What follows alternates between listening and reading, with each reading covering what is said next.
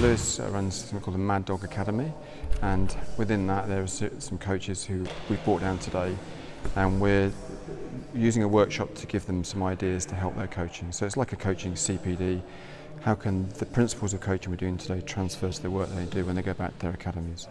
So the second time that he's come down, we try and change it each time. We've got something called differentiation today, which is working on how you coach mixed ability groups, using basketball as that medium. And then we're going to try a new game this afternoon, which is new to them all.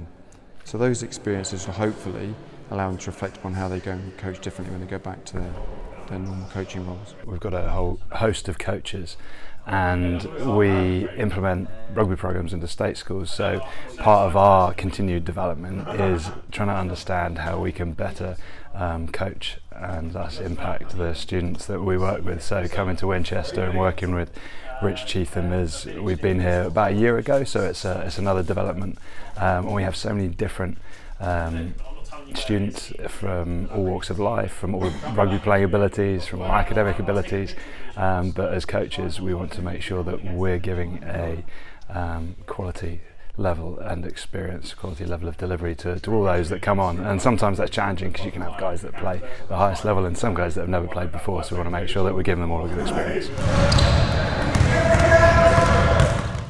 So it's getting out of the usual environments and going, seeing and experiencing different individuals, different approaches. Rich has obviously got a wonderful background in terms of the amount of research, the study that he's done in terms of play and learning around coaching and those interactions with students and how coaches can develop themselves better. But to come here, particularly for us, and look at engaging all individuals and how we can engage all abilities and make sessions enjoyable for all abilities, and he's done so much research now in terms of a lot of the stuff that he's done goes into the level 3 coaching award for the RFU. I know he goes and speaks at lots of events, so just to get a different perspective from a different voice is really beneficial for us and hopefully for the students.